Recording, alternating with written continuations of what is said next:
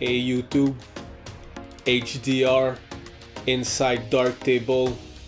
Let's do this. When I started using Darktable a few months ago, I realized there was a button named Create HDR. The problems with that button are that it doesn't do alignments and it only supports RAW files. I like landscape photography, so even if I'm shooting on a tripod, my pictures are almost never aligned because of wind and vibrations. I've tried to do the alignment outside of Darktable before doing the merge, but it doesn't work because the button only takes RAW files.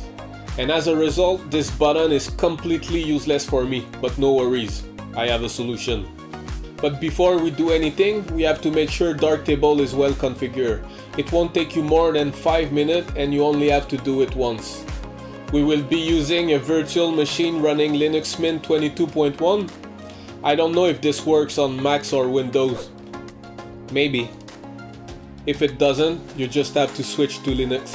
The first step is to make sure Darktable is installed as a system package. If you install it as a flat pack, you will only experience pain and suffering. Next, make sure that the Git package is installed because we need it to install the script module. We also have to install a package called HDR Merge.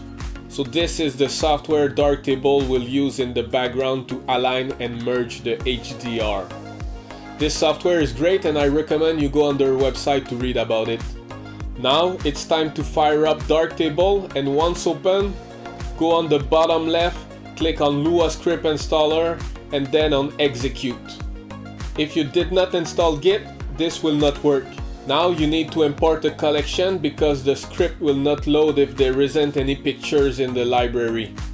To load the script, go to the bottom left, make sure you are in the contributed folder, go to page 3 and enable HDR Merge.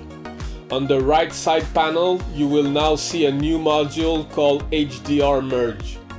Open it and click on the folder to open the file browser. We need to tell Darktable where to find the binary file. In the file browser, navigate to /bin and search for HDR Merge.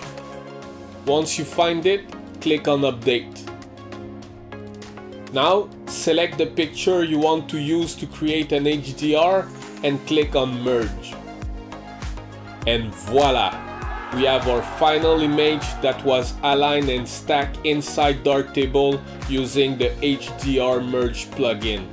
We can now do our final edit and post it on social media so our moms can like it. I hope this video was helpful for you, so if it was, just give me a like and see you next time.